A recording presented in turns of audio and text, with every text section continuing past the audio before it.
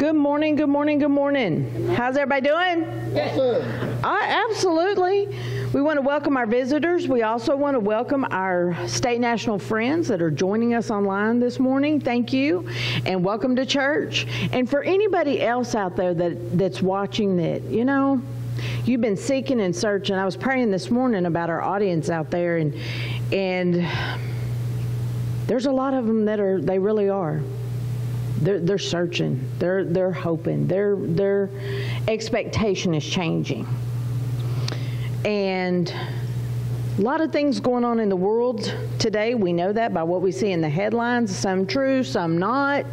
Some you better be wise of, because it'll get you caught astray.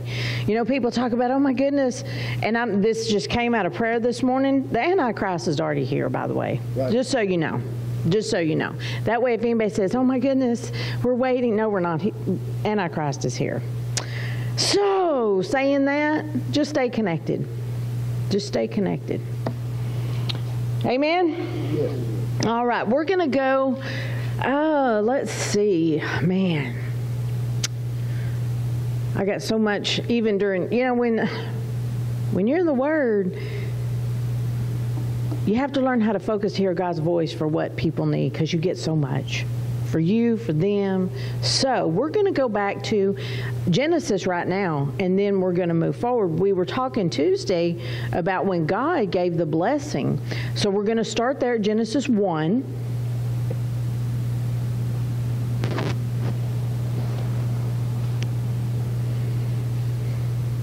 And I'm going to start at verse 20.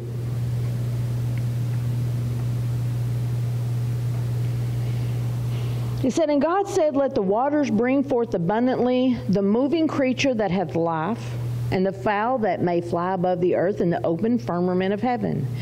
And God created great whales. And when you look this up, when he talks about that word great whales, it's talking about great sea creatures. Some are whales, some, they estimated, some said to become 40 to 100 foot in size with the weight of about 300,000 pounds. That's pretty huge, isn't it? See, people think they know all of God's creation, and they don't.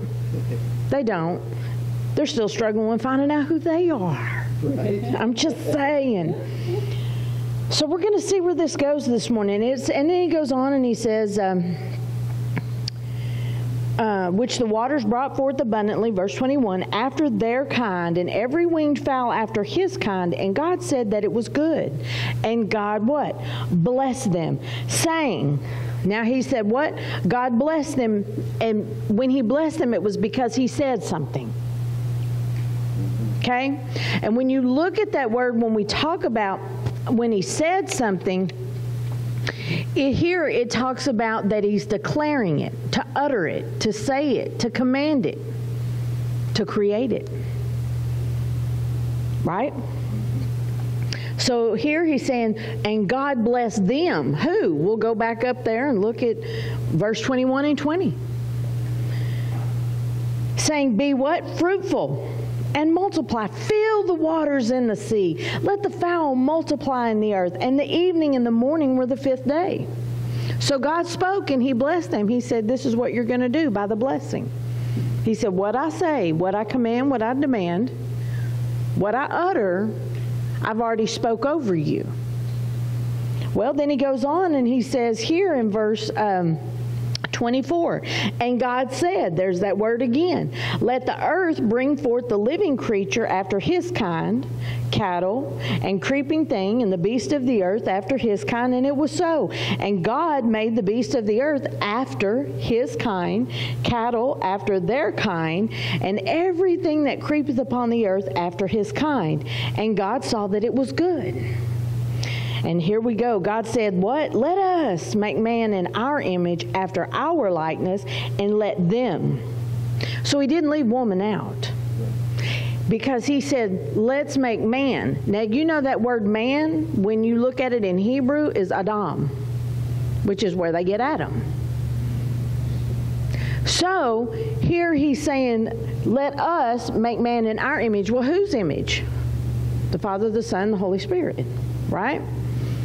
But then he goes on and he says, after our likeness. after what? Everything that he is. Character, right? Attitude. So you can imagine in the beginning what that may, if you can imagine, because sometimes I like to sit and try to imagine what that looked like. I mean, they give us all kinds, they drop hints all over. They weren't concerned about wearing anything because they weren't ashamed. They weren't concerned about who they had to impress because he just said what? He said, we're going to make him in what? Our image after our likeness. And let them have dominion. Who? Adam, and yes, Eve, she's there. She's just, in him. And says, and let them have dominion over the fish of the sea, and over the fowl of the air, and over the cattle, and over all the earth, and over every creeping thing that is creepeth upon the earth. So it's saying basically everything that God just created now, what? Belongs to them. He just spoke over them. He sat there and he uttered the blessing over them. And what was it? Well, he said, this is what we're going to do. Oh, wait, what? Well, let's keep going and see what he said. And God blessed them. Okay, so God said something. He uttered something, right? He said, this is what we're putting in order. And this is how we're putting it in order. Did he not? Absolutely. God said to them, who's he talking to? He's talking to Adam and Eve, even though she's not on the scene, right? He said them. So this, ladies, goes to you too. Don't let anybody tell you that it doesn't, because it does. I'm just saying. God blessed them, and God said unto them, be fruitful and multiply, and replenish the earth, and subdue it, and have dominion over the fish of the sea, and over the fowl of the air, and over every living thing that moveth upon the earth. And then God goes on and says what? Behold, I've given you every herb-bearing seed which is upon the face of all the earth, and every tree, in which is the fruit of a tree, yielding seed to you, it shall be for meat. So far, he's shown us what he's created. He's made the provision, right, before, but he spoke it first. See, he didn't just bring man and set him down and say, wait a minute, I got to make all this. No, he created and made provision first. He already had the plan laid out. He already had purpose laid out. Your plan and your purpose is already laid out. It's just if you choose to do what he said when he told them back in verse 28, be fruitful, multiply, replenish the earth, subdue it, have dominion. He didn't say over your spouse. He didn't say over your neighbor. He didn't say over people. He said have dominion what? Over the fish of the sea, over the fowl of the air, over every living thing that moveth upon the earth. We were talking about this, every living thing that moveth upon the earth. It's anything. It's disease. It's sickness. You get to, it says right there. I didn't say it. The Word said it. Well, that's Old Testament. I mean, Adam messed up and sin came, yeah, but Jesus took it back and put us back in our original position, in our original intent. So here he is very specific about what he said. I don't think he left anything out, did he? I mean, it's so simple, but yet we've made it so hard and so complicated because we haven't really renewed our mind to what this says, because people go, it's Old Testament. Yeah, but Jesus took us back to our original position, right? So that we shouldn't be ashamed anymore. See, sin brings shame. Sin brings condemnation. The Word brings conviction. The Word brings freedom. The Word brings wholeness. That's what the Word brings. So let's keep going. Let's go to Genesis 2.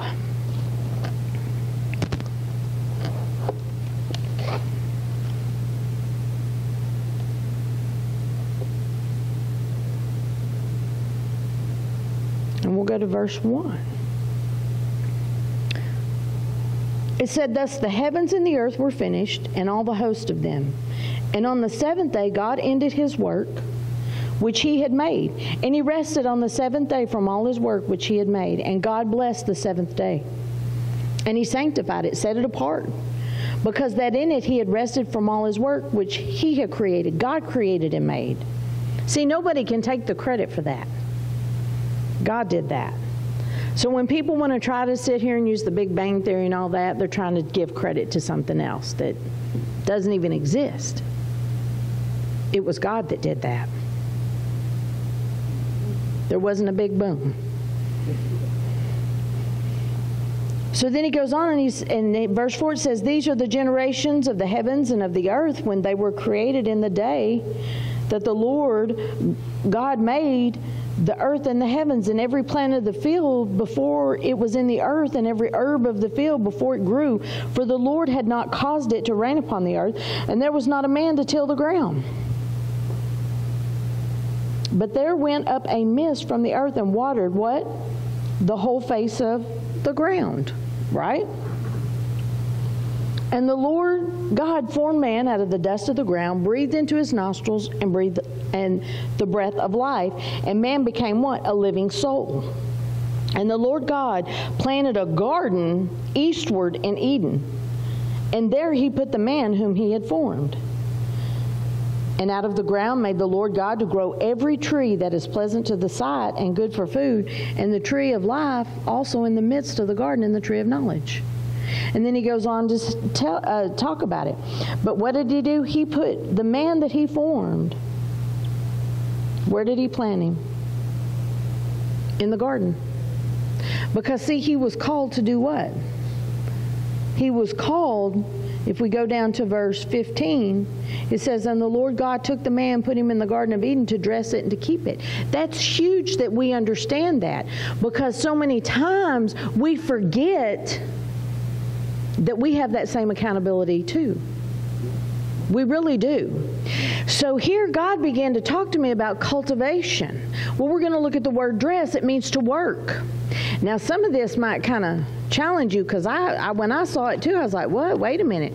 Well, see, we have to understand when God created something, we don't, until we get the revelation of it, it's going to challenge who we are. It's going to challenge our thinking, right? So he says here that he set him there to dress it. Well, that means to work, serve, labor. Do you all know it also means to keep in bondage? And some people go, "Oh, he wanted him to keep everything in bondage." No, he wanted to keep boundaries. We were called to keep boundaries, to guard, to dress. He put him in the Garden of Eden. She's not here yet. Eve is not here yet in the natural, but she's here inside. So she's a part too. How many of you know, I'll say it like this, and this may be kind of challenging, but think about it for a minute. Women, when you're carrying a child, you're listening to music, or if your tones go up or go down, the baby responds, right? Right? Well, where was Eve? Wasn't she in the womb of a man? Yes. That's why she's woman. She was in him, so she knew.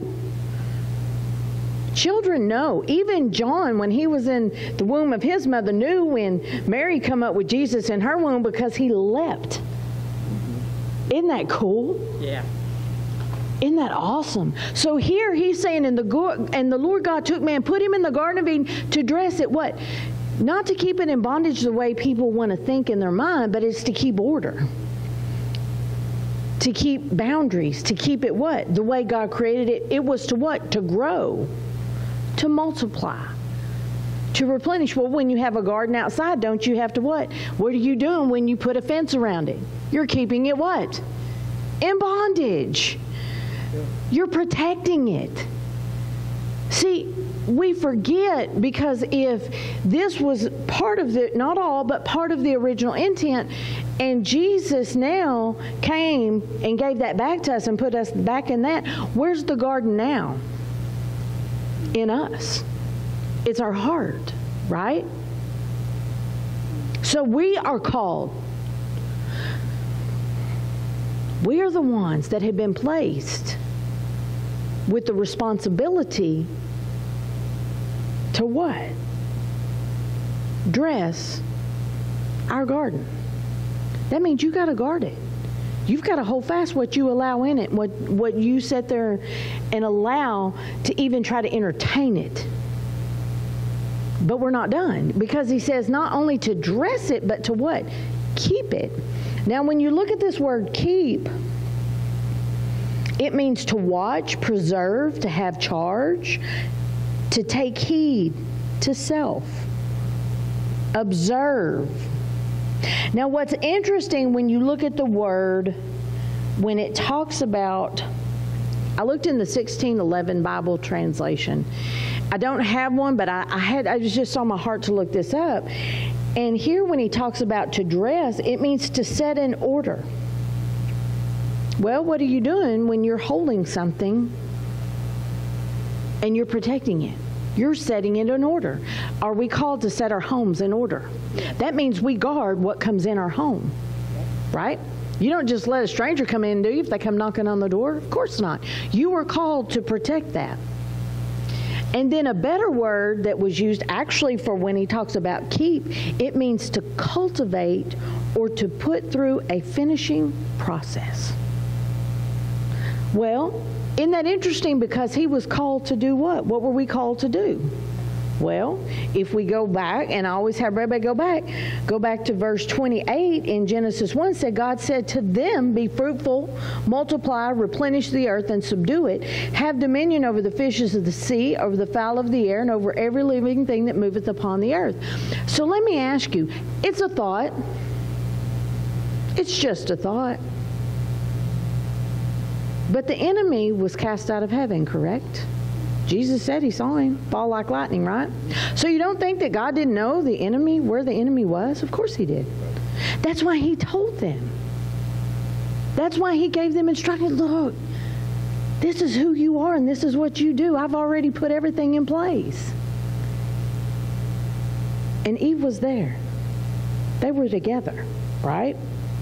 So here was the instruction when he said here, like I say, over in verse chapter 2, 15, and the Lord took the man, put him into the Garden of Eden to dress it and keep it. And the Lord commanded the man, saying, of every tree of the garden thou mayest freely eat.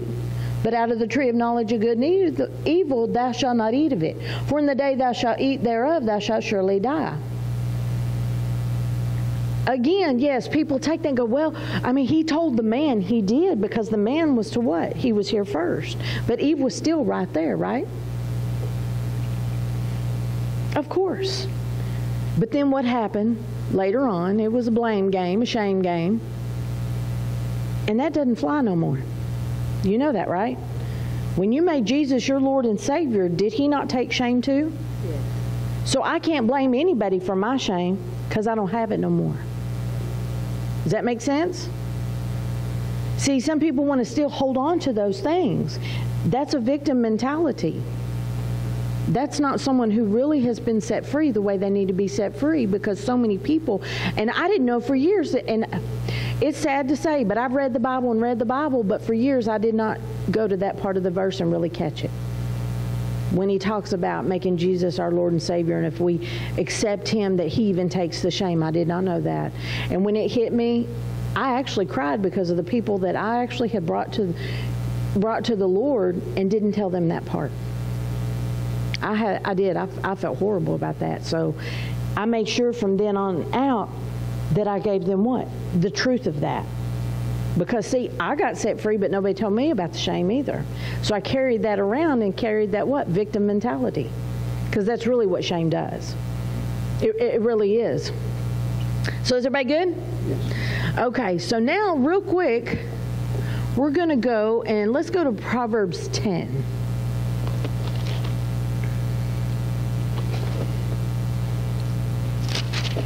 Because, see, also we have to understand when the Lord speaks a blessing over us, that word blessing also means benediction. That means something that's spoken over you. Okay? In the Greek, we use the word eulogy. That's saying good stuff, right?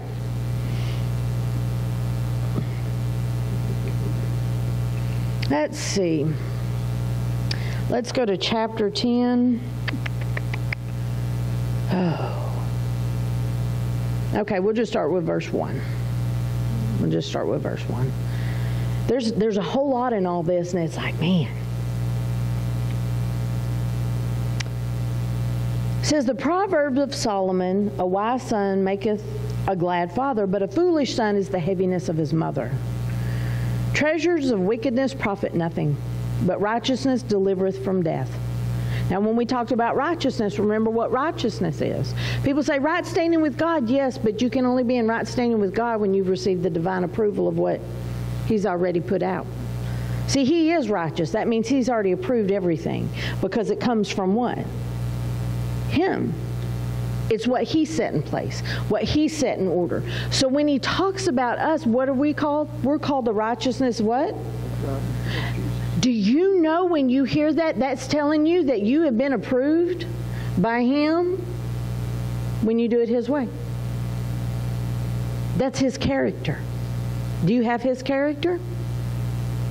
Got to check, you know.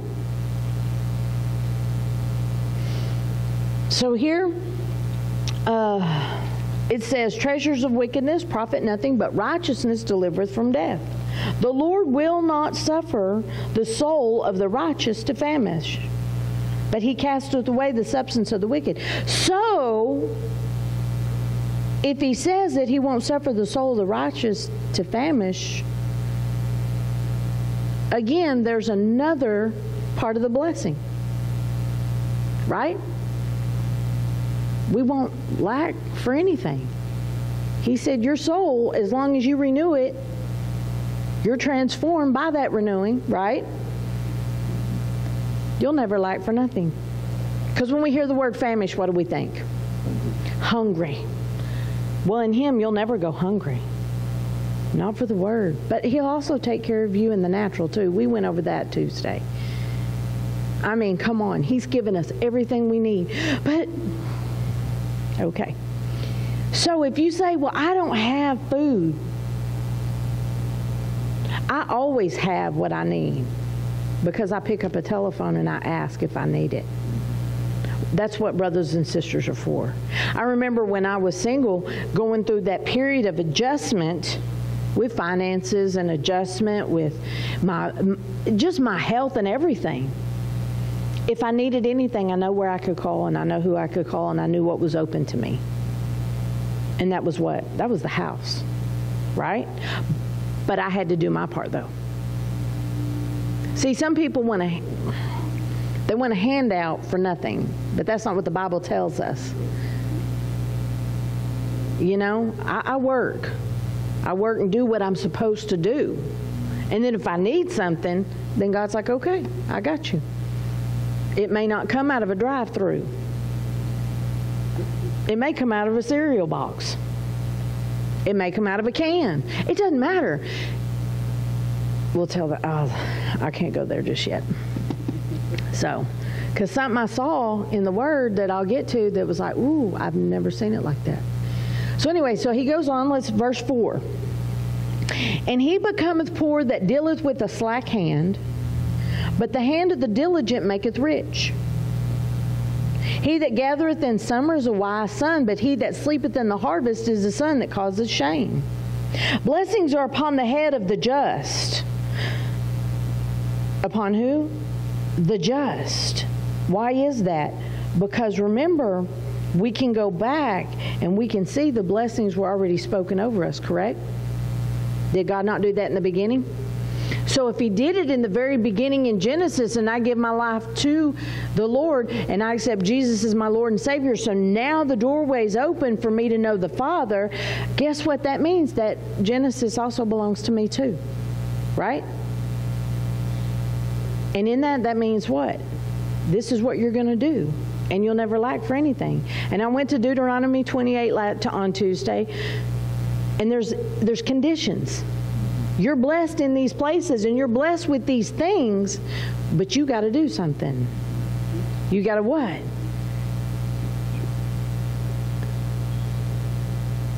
Diligently hearken to the voice of the Lord, following His commandments, doing what He says. I like this. We were watching a sermon the other day, and they were talking about the Beatitudes. And I've looked at the Beatitudes. Oh, bless this, bless that. He said, have you ever thought about it?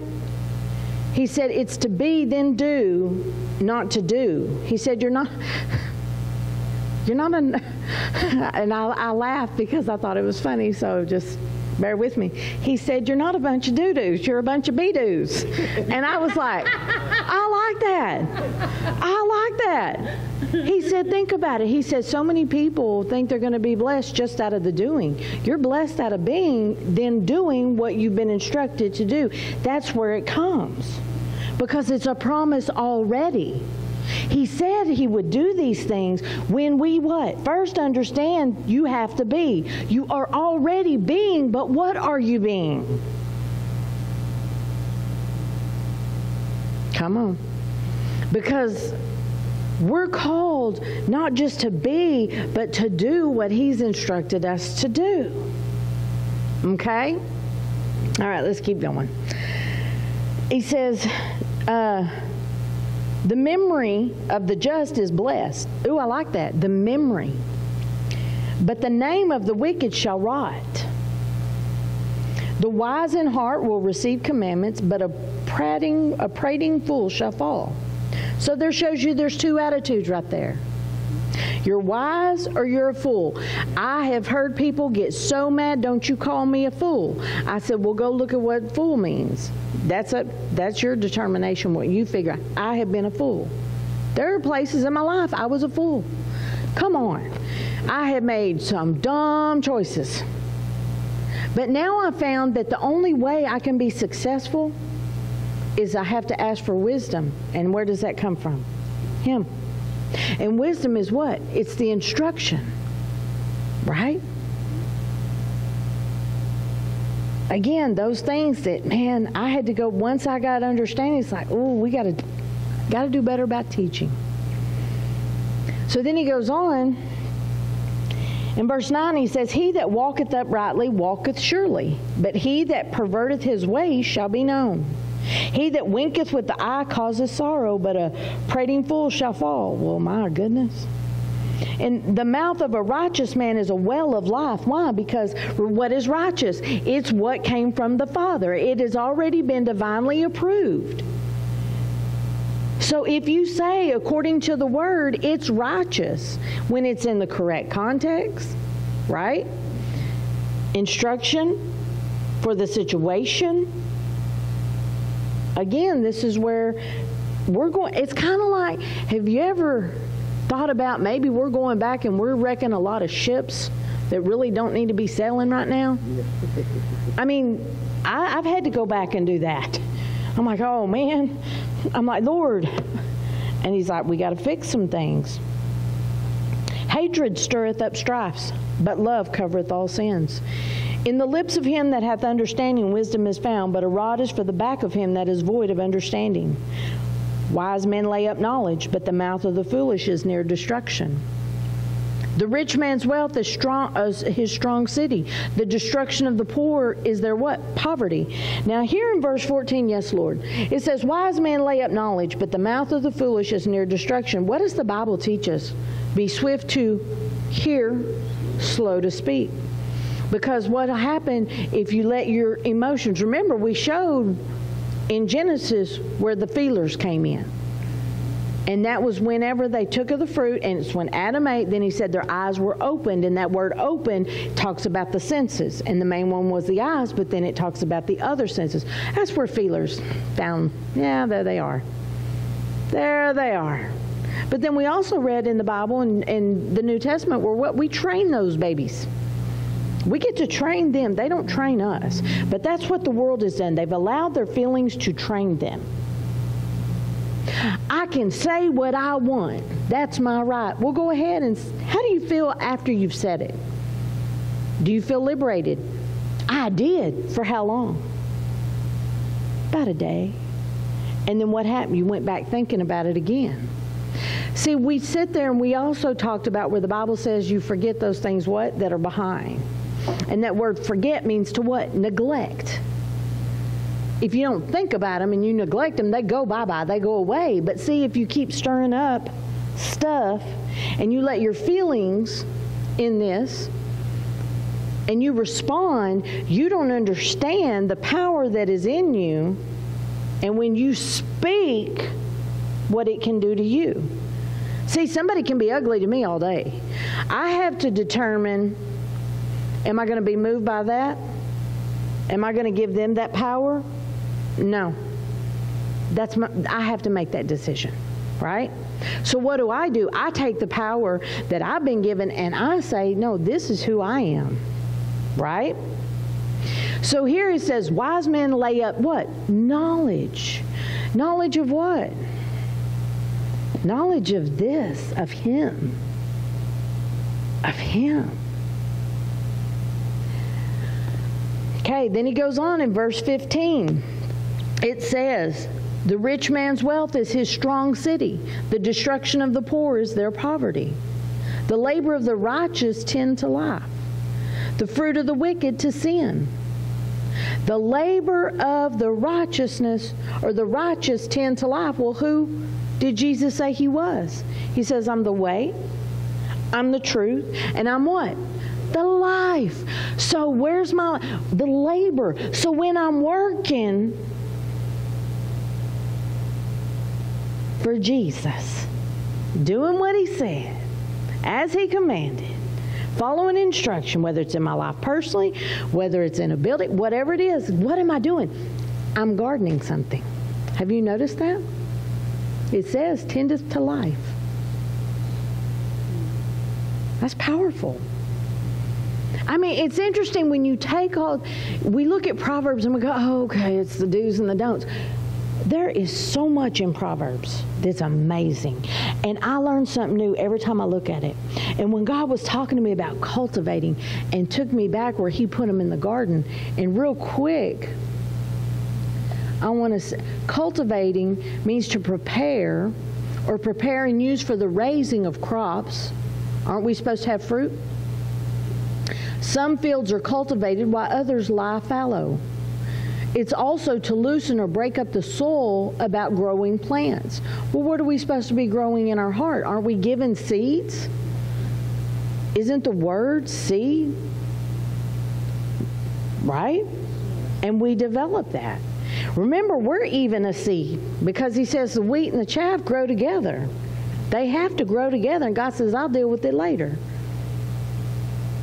But we have to catch this. So He tells us when we do the work, in verse 16, the labor of the righteous tendeth to life, the fruit of the wicked to sin. Man, He is in the way of life that keepeth instruction, but he that refuses reproof, he errs. He that hideth hatred with lying lips, and he that uttereth a slander is a fool. In the multitude of words there wanteth not sin, but he that refraineth his lips is what? Wise. How many of us are in a place right now, God's probably telling us, you need to learn to shh.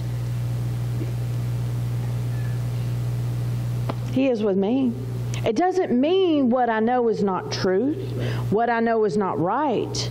But right now, God knows where people's hearts are. He knows where their minds are. He knows where their soul is. So sometimes they're not ready. So He's like, no, not yet. Hold fast, not yet. I'm like, but Lord, I know. So what do? I run to the Father, and we have a lot of conversations. And I'm like, now, Lord, am I getting this right? This is what this is, right? And He's, yes. But here, let's talk about you for a little bit. Okay, fine, what? See, I have to divert it, what? To what now God needs me to see about me. Come on. Then He goes on in verse 20. The tongue of the just is as choice silver. The heart of the wicked is little worth. The lips of the righteous feed many, but fools die for the want of wisdom. So guess what? The lips of the righteous will feed many, but there does come a time, God says, just, not now. There's a time, but not yet. It's like, okay, fine. Then He goes on and said, the blessing of the Lord, it make rich and add what? No sorrow to it. How many of us have heard that in the term of a gift? Okay, example. If I'm blessed by something, and I had to learn this, I didn't understand favor and I didn't understand blessed. So I thought when I got in debt, it was a blessing from God. Hear me out. Right. And when I found, man, I'm struggling with this blessing right now. I'm having to pay my car payment. I'm struggling. He goes, no, you had favor to obtain it.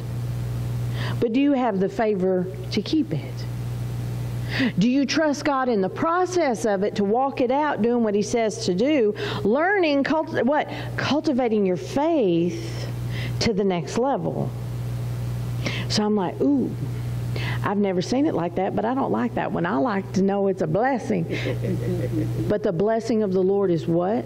It maketh rich and adds no sorrow with it. A lot of people sit here and think what they're struggling with, this was a blessing. If it has sorrow with it, and if it's a struggle with it, was it really a blessing? Nope. And that's hard for people to hear because they don't want to hear it. People throw the word out, oh, it's such a blessing. There's such a blessing. They throw it out too easy because they don't understand what that means. And I'm like, well, you say they're a blessing, but they seem to sure stir you up. Great sorrow. Yeah, great sorrow. So are they really a blessing? Because right there in the Word of God, black and white, the blessing of the Lord, it maketh rich. That doesn't mean just prosperity as far as money and stuff. That's not what that means. Even in your life, even in, it brings just what? Riches to you through that. Right? So He said, the blessing of the Lord, it maketh rich and addeth no sorrow to it. So we have to stop and we have to question those things. Lord, was this really a blessing or was it favor? Or was it me? You have to be honest with yourself, right?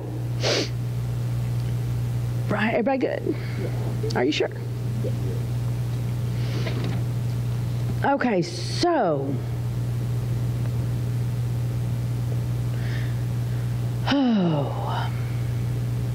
let's go to Romans 1. We're going to start verse 1.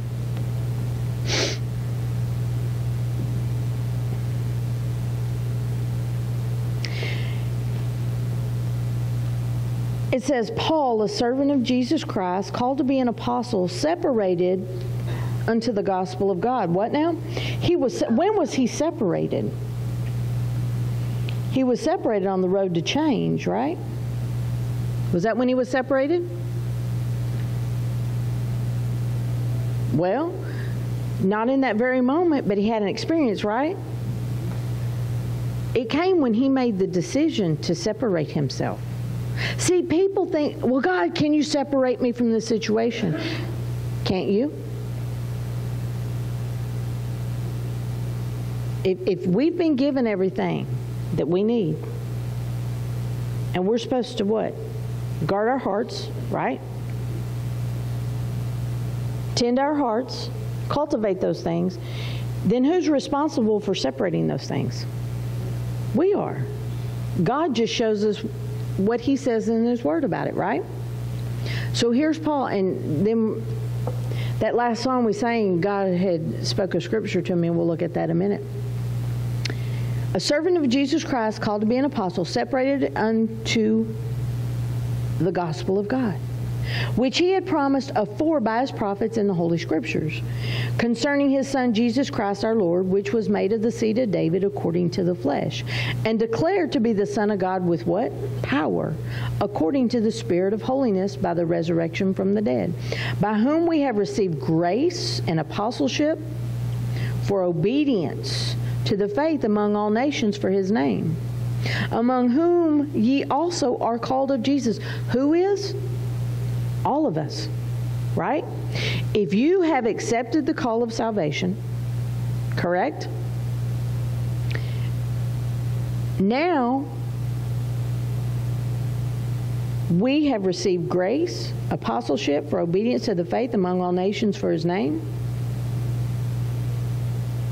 And then he goes on, he said, among whom you also called of Jesus.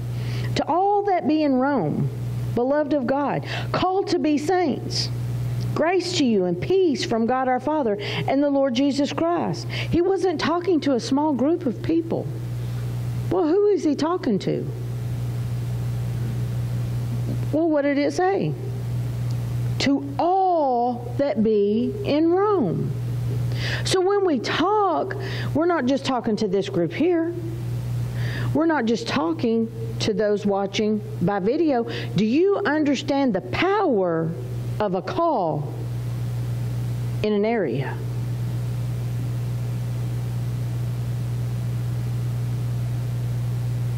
Well, Eve was on the scene in Adam, right? She wasn't there in the natural, but she was there. So when he said he was blessing them and he was instructing them, that means she was there too. There's something about that. So when we sit here and we call all of those in this community, they don't have to be present for the call to go out. When I pray, I call them out. From the north, the south, the east, and the west, I call them. Well, they can't hear you. It's not my job for them to hear me. It's His. Remember, one plants, one waters, but God gives the increase, right? So as long as I'm doing my part, I trust He's going to be what? Doing His part. And He can talk to anybody, anywhere. But He needs somebody with a voice because what? They know His voice. They will know His voice.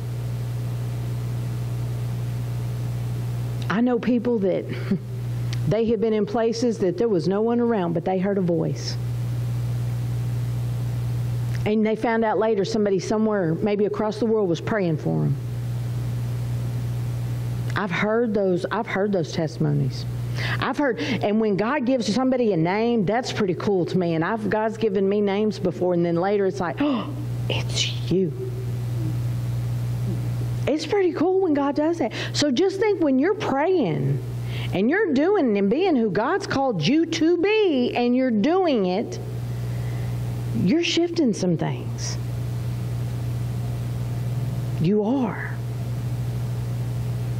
But you got to make sure what you're shifting, right? We're going to look at that too. So then we go on. Let's see, we're in verse 7. It says, to all that be in Rome, beloved of God, called to be saints, grace to you and peace from God our Father and the Lord Jesus. First, I thank my God through Jesus Christ for you all, that your faith is spoken of throughout the whole world. For God is my witness, whom I serve with my spirit in the gospel of His Son, that without ceasing I make mention of you always in my prayers, making requests, if by any means now at length I might have a what? Prosperous journey by the will of God to come unto you. For I long to see you, that I may impart into you some spiritual gift, to the end you may be established. He's not saying I'm coming to you because I want to hang out with you. He said I'm coming to you and I'm praying to come to you so I can impart into you truths and what God has put in me. And what He's put in me, I want to put in you. So that you can walk in the freedom, because so many are in bondage because they got the wrong thing holding them. They need to find out who they are. That's what we teach, who you are in Christ. Well, we go back to the beginning to see what God created, because that's where it started. That's where it started. But so many times, again, people want to forget that part, jump over to the New Testament. We don't need the Old Testament. No, go see what God's intention was, because that's the foundation to the next part of why Jesus came. And then that what? He continues to build on the foundation. Then the walls. See, the walls never got built. The foundation was still in work. So Jesus came back, what? Let's make the foundation solid. But if people aren't preaching and teaching right, they're not helping the foundation get solid. They're trying to build a wall somewhere, and the foundation's not ready yet. And it can be in the small things. Everybody good? Okay. Oh, let's see. So it says, for I long to see you, that I may impart into you some spiritual gift, to the end you may be established.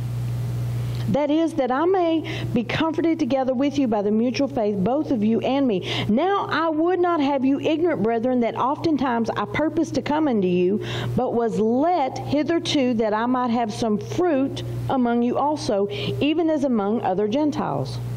I am debtor both to Greeks and to barbarians, both to wise and to the unwise. Such as much as in me is I am ready to preach the gospel to you that are in Rome also. So he's what? Letting them know. Man, I want to share with you too. I want to preach the good news. You need it. See, some people get offended by the good news because it hits in the areas that it needs to hit. But it's good news. Why? Not to keep you in bondage, but to what? Set you free. He says then, verse 16, I am not ashamed of the gospel of Christ, for it is the power of God unto salvation to everyone that believeth, the Jew first and also the Greek. So he's saying, I'm not ashamed of the gospel, because what is the gospel? He says it right there. It is the power of God unto salvation. He says, I'm not the power of God unto salvation. It is the gospel.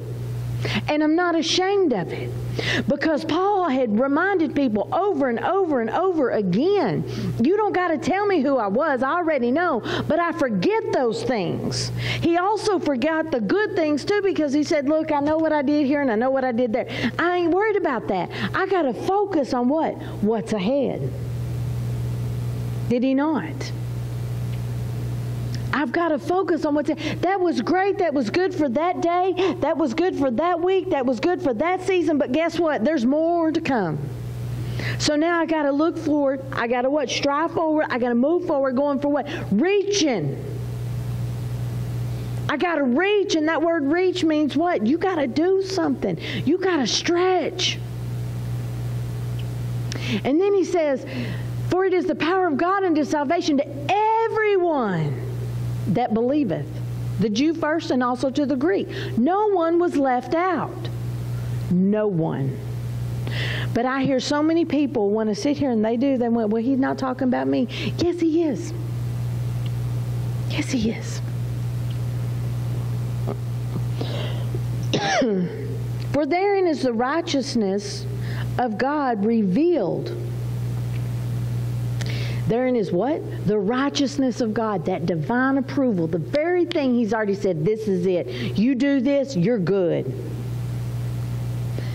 Of God revealed. How is it revealed? From faith to faith. As it is written, the just shall live by faith. I hear people go, I'm struggling with my faith right now. Oh, that means you're working on something. Because that's what faith does. Faith shows you where you're at, but not to stay there. Right. Faith shows you what's going on, but you don't stay there. See, we're all in a place right now, we're walking something out by faith. But you got to make sure you don't stay there. Right? Well, how do I do that? We've been given instructions. So whatever it is, you've got instructions. Ask for the wisdom. With the understanding of the knowledge you're given. Because see, nobody taught me that either. So I'd be like, okay, I got this knowledge. I don't know what to do with it. Well, ask for wisdom. Well, what is that? It's the instructions. Oh, and then all of a sudden understanding comes. That's what that means. Oh my goodness. And how does faith come? Hearing what? The Word. But does it always come from somebody else? Oh, no. It comes from what? Hearing me say the Word for myself. I just go and I hear. That's why when I'm over there on Sundays and I don't teach or preach, I got my notepad out and I'm writing. I've had some people go, why do you write so much? Because I'm going to take everything I can and I'm going to write it down and I'm going to look at it and I'm going to say, didn't see that before, Lord. You know what? I may not see anything yet, but I wrote it down because it was significant enough that you wanted to preach. And in that, then I'm going to hold fast to it and I'm going to, now what's going to happen? Everything's going to try to come as a distraction that can, if I let it, to get me off of that. That means there's a nugget there. There's something there I need. I do this every day. Every time I look at the Word, I want to see something. Lord, let me see what I didn't see before. See, I got to come with a desire because I'm what? I'm tending to something. I'm dressing something. I'm cultivating something. And I'm what? I'm keeping other things in bondage. That means I'm keeping it guarded. And that's my heart. Because right now, I have a lot of people I love. And boy, when they going through stuff, sometimes they want to, I'm like, oh, Lord, I just want to step out and step over. And he's like, no, you can't. Get back on over here. Because you don't want to see people go through things. It's hard to watch them go through things. You love them so much, but guess what? My faith did not grow by someone doing it for me. Right. My faith right now is growing amazing in some things that it was hard for me to hear, but I had to hear. Why? It's not to put me down. It's what? To build me up. It's to get me past where I'm at, because I'm not supposed to stay here. And it's like, tell people you can come with me or you can stay, but I'm going to keep going. It's up to you. And when you finally start seeing what faith does, man, you want more and more. So then he goes on, and it said, for the wrath of God is revealed from heaven against all ungodliness and unrighteousness of men who hold the truth in righteousness. Because that which may be known of God is manifest, what? In them. For God hath shown it unto them. Now wait a minute. Let's go back to 18 and look at this. He says, for the wrath of God is revealed from heaven against what? All ungodliness and unrighteousness of men who hold the truth in unrighteousness. He didn't say the truth in righteousness. He said the truth in unrighteousness. So people can't say they don't know, because that scripture right there just really kind of lets that out. Because that which may be known of God is manifest in who? Who's them? Well, who's he talking about? The unrighteous? No? The righteous. Okay. See, people see this, and this is where they can get confused. You gotta really stop. That's why it's important when you study, you stop. Don't run through it. Take it. Grow it. And then I love when we can have these, what we call, you can call them round table sessions, one-on-one, whatever. And you're like, hey, look, the scripture says this. I'm not sure. What are your thoughts on it? And you get someone else's thoughts on it, or you sit down together and you break open the word together. Man, where's God? Right there. Where's the Holy Spirit? Right there. Where's Jesus? Right there. And I love it, because there are some scriptures I'm like, you know what? I don't know. I just don't know. And if I don't know, I'm not going to tell somebody, this is what it says, and I know this is what it means. And then I find out later, that is not what it means. And then what? Now, I'm the kind of person, I feel bad for that. So what do I got to do? I got to change the way I think about it first. Then I got to change the way I teach it, speak it. Because we're all called to what? Preach. We're all called to share the good news. All of us. All of us. So then he goes on, verse 20. For the invisible things of him from the creation of the world are clearly seen, being understood by the things that are made, even his eternal power and Godhead, so that they are without excuse.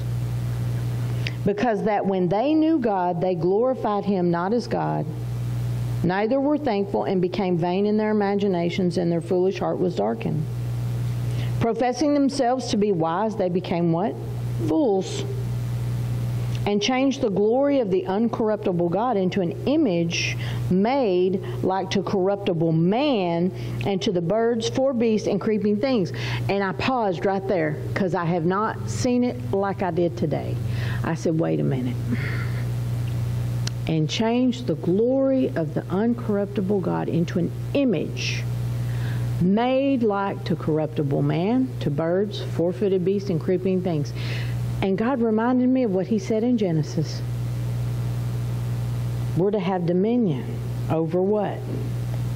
Birds, beasts, creeping things, things in the ocean, all the earth, just not man. Right? And I sat there and I was like, I've never seen that like that. Wow. And it says, and it changed the glory of the uncorruptible God. And that word glory also talks about the character of God.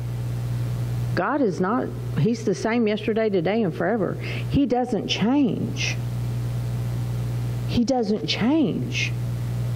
But they changed it into what? An image made like to corruptible man. So we are made in the image of who? Them. But they went and they what? Changed the glory of the uncorruptible God into an image made like to a corruptible man.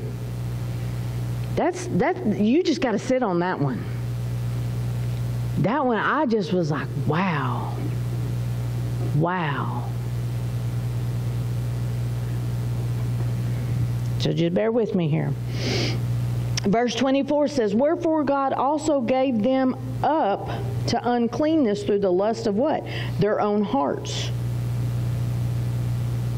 To dishonor their own bodies between themselves. Verse 25, who changed the truth of God into what? A lie. And worshiped and served the creature more than the Creator, who is blessed forever. Amen. Bam. Yep, drop the mic. Now let's look at this for a minute.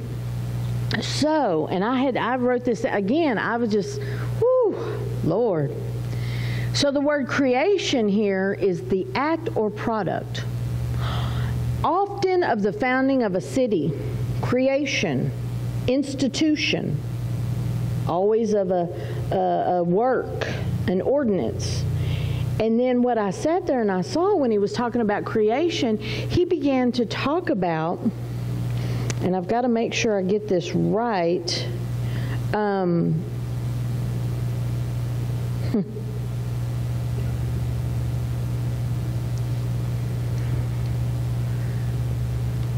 Hang on, I want to make sure I get this right. Because Danny did a teaching about this.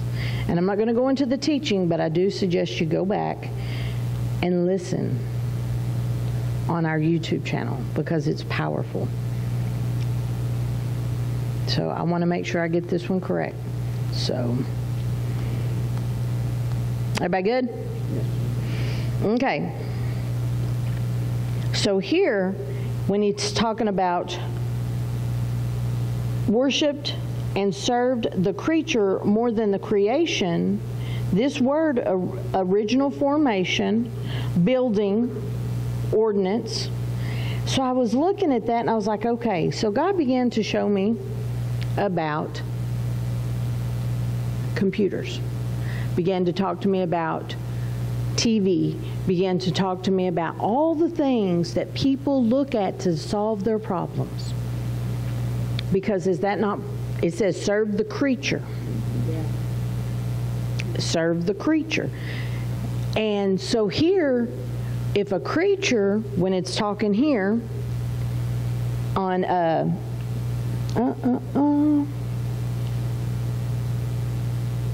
it's by implication the thing that literally or figuratively has been built or created.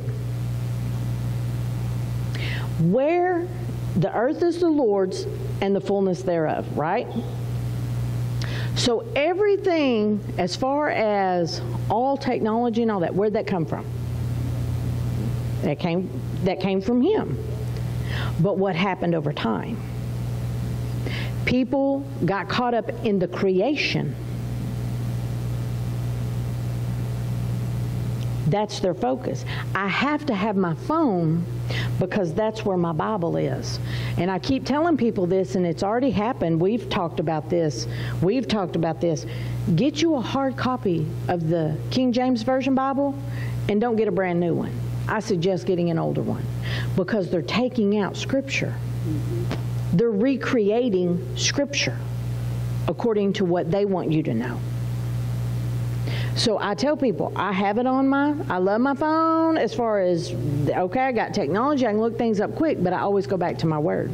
So whenever I saw in Genesis when he talked about creating the great whales, because I'd never seen that, I went back and I went all the way back to 1611.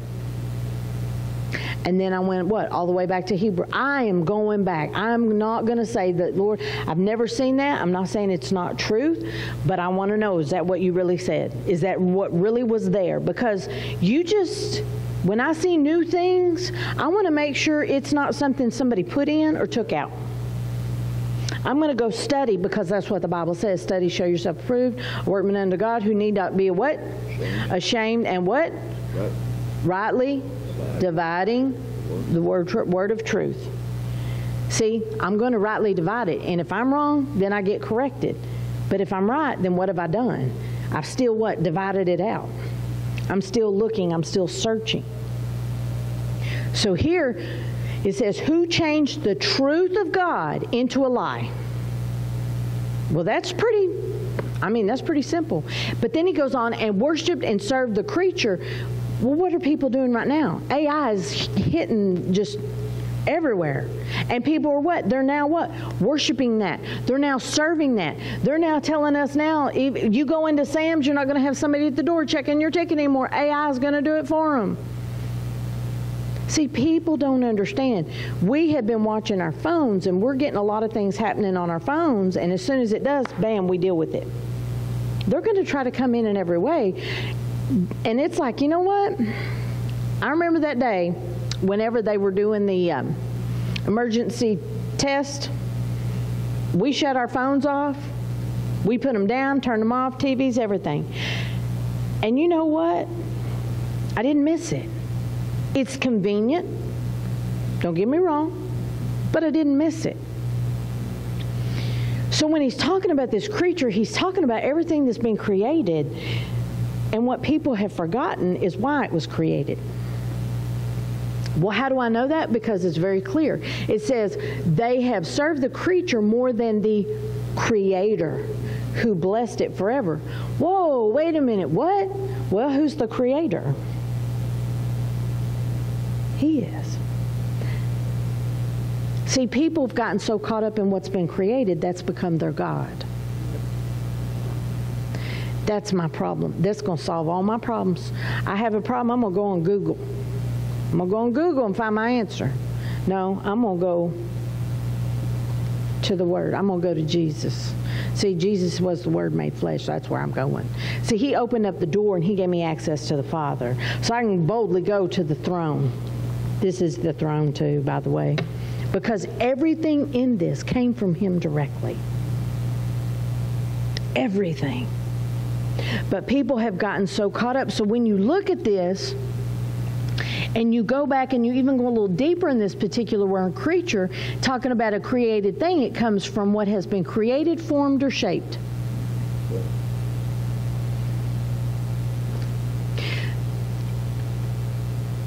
Okay.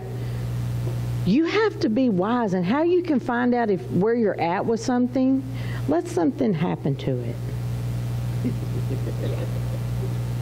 Let something happen to it. First off, if God was behind it, right, blessed you, gave you favor in it, the blessings of the Lord make us what? No sorrow. No sorrow. But sometimes people get so caught up with stuff, things. I know, I find that with myself a lot, and I'm working on that. I'll find out, oh, that bothered me. Why? Well, I gave it a little more attention than I should have. Because, see, we've been given everything for a purpose. Yes, we're to enjoy them, but they're not to overtake us where we forget who created them. See, this also goes back to, okay, in the church, you know, we talk about how the church has become to a place of watered down gospel. It's become a place of entertainment. It's become a place of a social gathering. That's not what it was in the beginning. Well, but now we have all this technology, we have this, we have that, and what have they done with it? What it was created to spread the gospel, it's spread in water, it's spread in entertainment, but it's taking people out of the actual church. It's taking people out of the assembly, and God is very, very, we talk about this. He says, forsake not your assembly together. Why? Because, man, the power that's in the assembly. I've seen more people get set free from just, not even from always from a preacher, but from what? The assembling together of relationship, fellowship, talking one-on-one. But what was created to benefit has what? Turned into a lie. A song cannot set me free.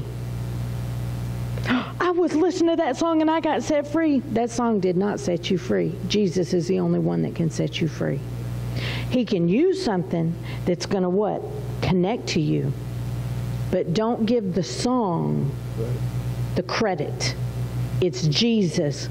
It's the Creator that gets the credit.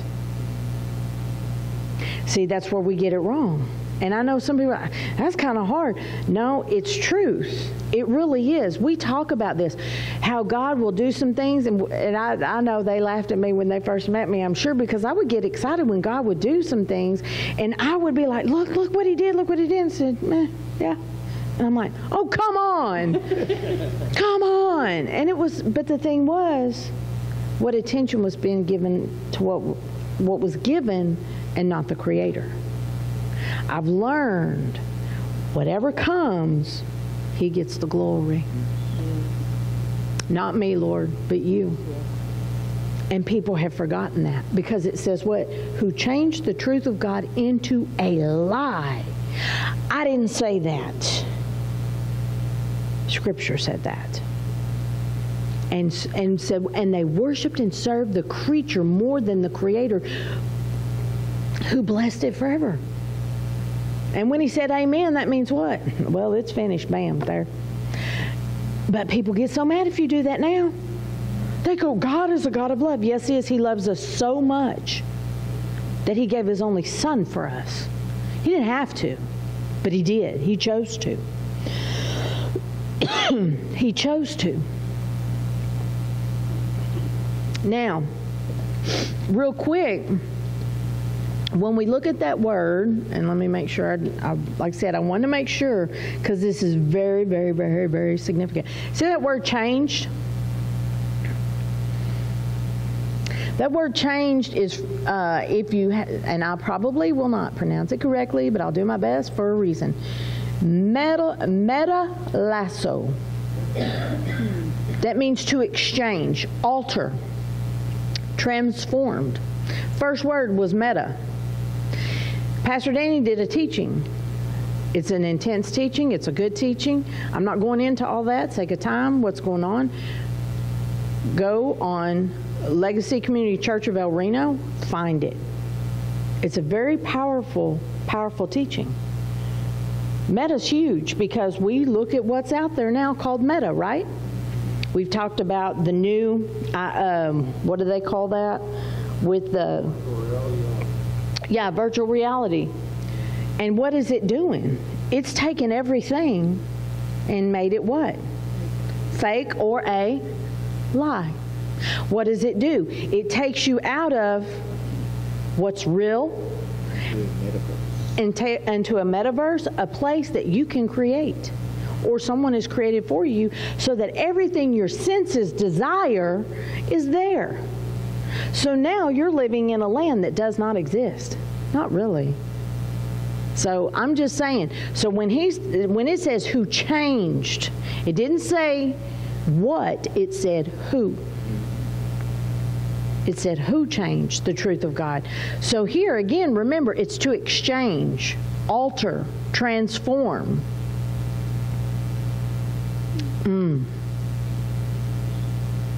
Two more and then I'm done. Real quick, go to Luke 17.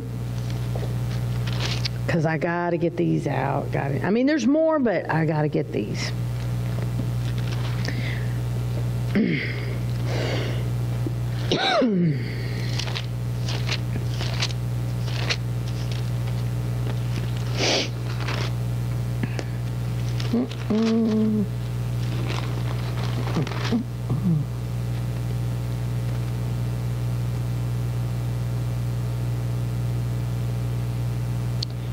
Okay, I'll just start at verse 11 real quick.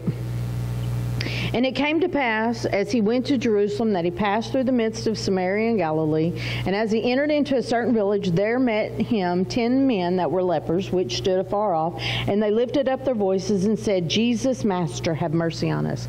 So they're not just recognizing him as Jesus, but they're also recognizing him as what? Master. Have mercy on us. And when he saw them, he said to them, Go show yourselves to the priests. And it came to pass that as they went, they were cleansed. And one of them, when he saw that he was healed, turned back, and with a loud voice glorified God, fell down on his face at his feet, giving him thanks. And he was a Samaritan. Jesus said, Were there not 10 cleansed? But where are the 9? They are not found that returned to give glory to what? God, to save this stranger. And when he said unto him, Arise, go thy way, thy faith had made thee what? Whole. Didn't mean the others weren't healed, right? But this one was made whole. Why? Because he recognized the real priest. Ooh, Jesus. Isn't it funny? Because you can have a whole multitude of people, but you may only have one recognized. I've been there, and I've been in the multitude. I've also been there, and I've been the one. But I'm telling you, in the days and times we're in right now, it's going to get to that place that you're really going to have to pay attention. You're really going to have to understand and discern. That's why it's so important that we get in this and not rush through it, but really read it, understand it. So then he goes on. Let's see here. Verse 20, and when he was demanded of the Pharisees when the kingdom of God should come, he answered them and said, The kingdom of God cometh not with what? Observation.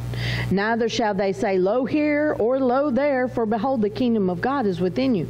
So let's look at this. So he's sitting there and he's saying, Neither shall they say, Lo here or lo there. Oh, it's over there. It's over there. It's over here. It's over there. No. Are you born again? So where's the kingdom of God? Within you.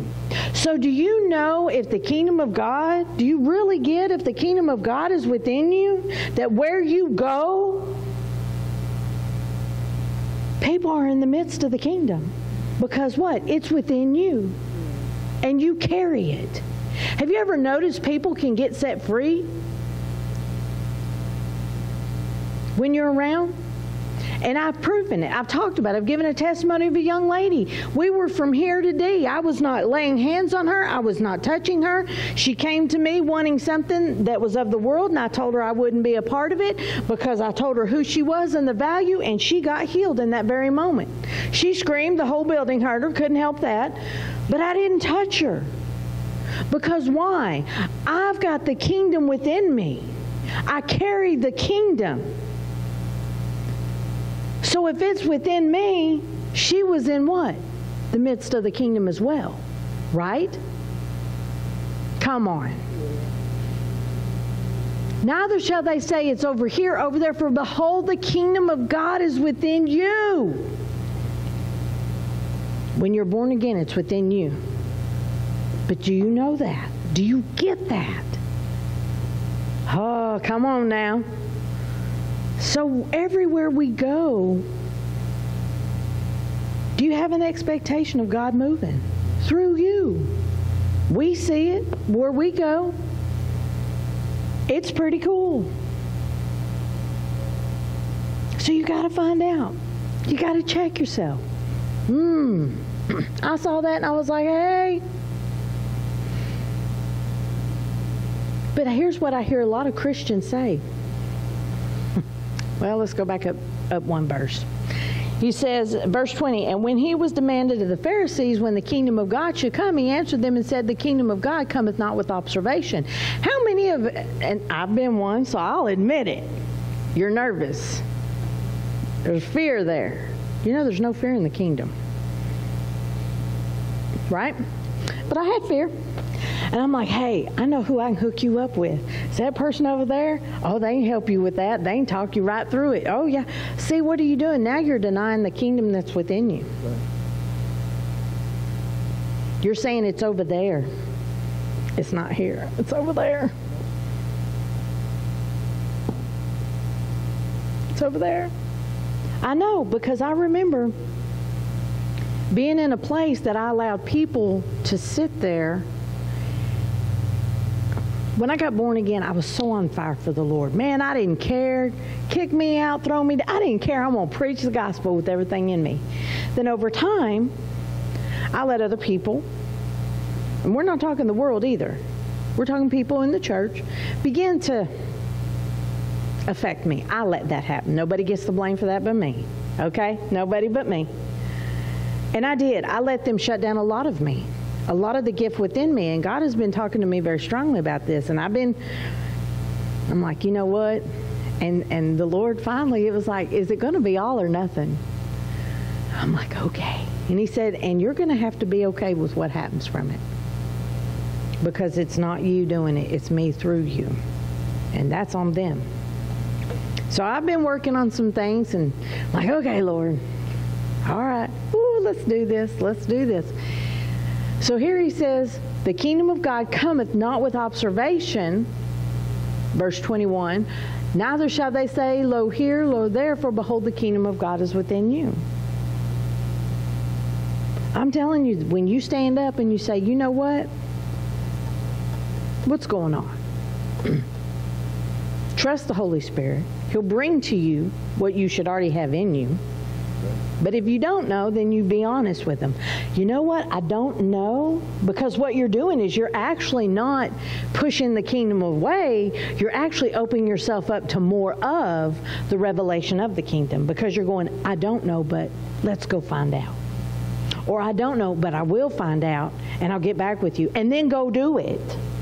Go find out. There's times that people have come to me, and I'm like, I don't know. But I tell you what, I'll find out and I'll get back with you on that.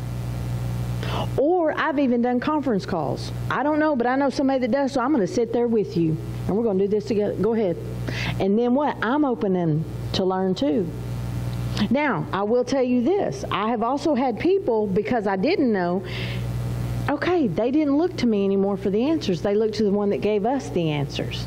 Okay, go for it. At least somebody was there to give them the answer. And me, I'm like, great. See, don't make it about ourselves. Can't make it about ourselves. And one last thing real quick, go to Acts. Let's see. 16. Acts 16.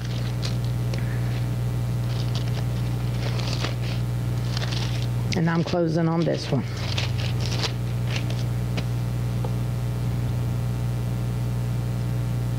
And we're going to go to verse 25.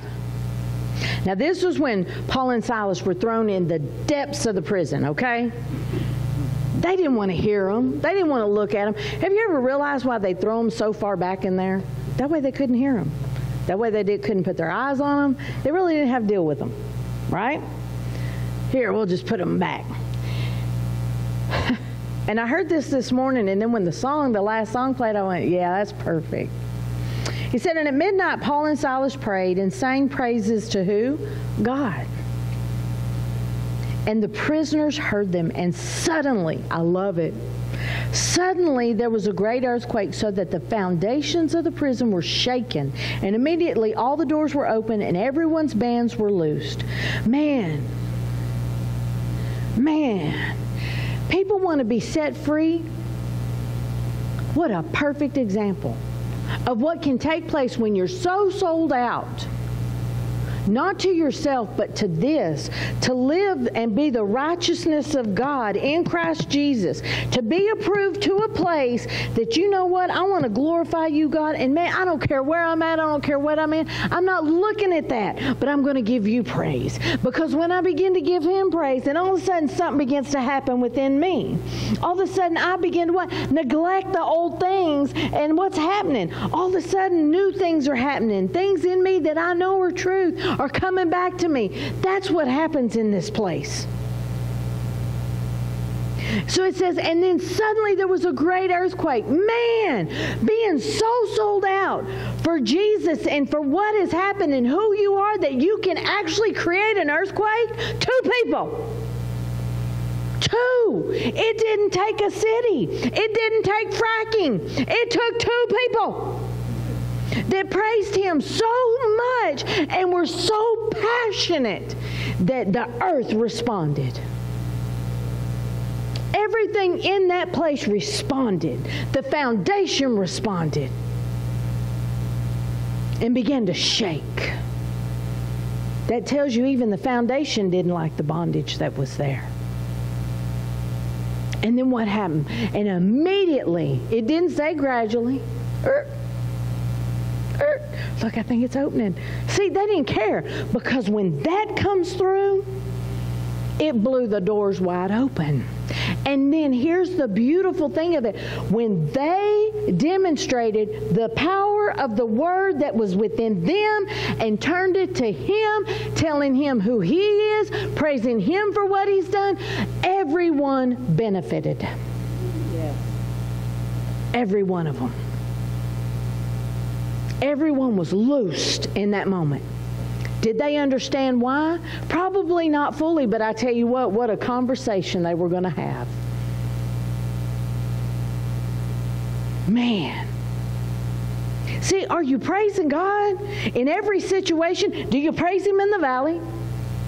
Do you praise him on the mountaintop? We've been talking in New Way about how Elijah got into such a deep depression. And he's like, yeah, but Elijah was on the mountaintop. Oh, we're all going to hit a mountaintop. But what happens after we hit the mountaintop? Ba-doom. But that's where you've got to learn to stay focused on him and quit feeling sorry for yourself. But I was on the mountain. Well, guess what? Now you're down in the valley. It doesn't matter. If you're focused on him, are you really going to see the difference? Come on. Because what have we done in this place? When COVID hit, did we look at it and say, oh, no, we kept going. Kept giving God the glory. Kept moving. I talk to people now that they tell me what they went through, and they said, we would have done it differently. I said, but here's the thing. If it happens again, guess what? Do it differently. Right. Do it differently. Man. See, sometimes we get so caught up in us, and we get caught up in the creation, the things that have been created and formed and shaped, that we forgot the Creator. Come on. What do you mean? Mindsets. Mindsets. Because if my mindset is not to the truth, the life, the way, right here, my freedom, then my mindset with creation will get me in bondage, and not the right kind. Everybody good? All right, dear Heavenly Father, we just thank you, Lord, for your word. Father, we thank you that you've already spoke to us, Lord. You've already blessed us, given us instruction. And Father, that we heed to the instruction, Lord. We be doers of the word. Glory to God. We be doers. Yes. And not just workers only.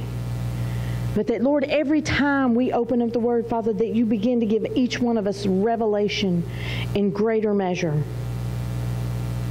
of who we are, what we're called to, the purpose that you have. Purpose never changes.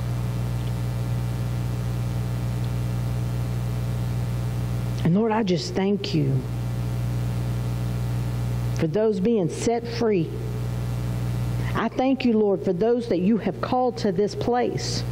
We continue to call and welcome them. We continue to acknowledge them. just like you did when Eve was within Adam.